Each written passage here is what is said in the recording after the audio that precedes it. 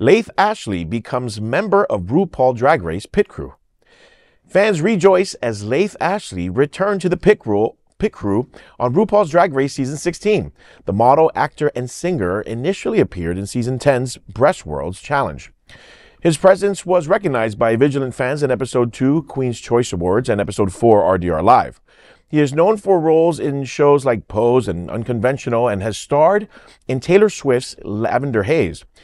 Apart from multifaceted talent like Ashley, Season 16 also welcomes back Jesse Pattison and features familiar faces like Bruno Alcantara, Calix Quan, and Asaf Goren.